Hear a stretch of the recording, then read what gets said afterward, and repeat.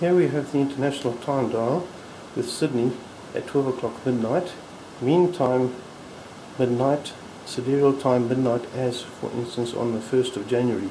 After 24 hours,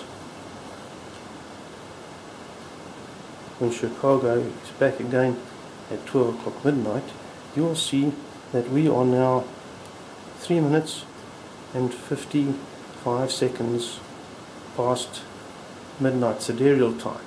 Or if one were to take the time back to sidereal time midnight, you will see our day is 3 minutes 55 seconds longer than a sidereal day. When demonstrating, you will see the dial will move at approximately this speed.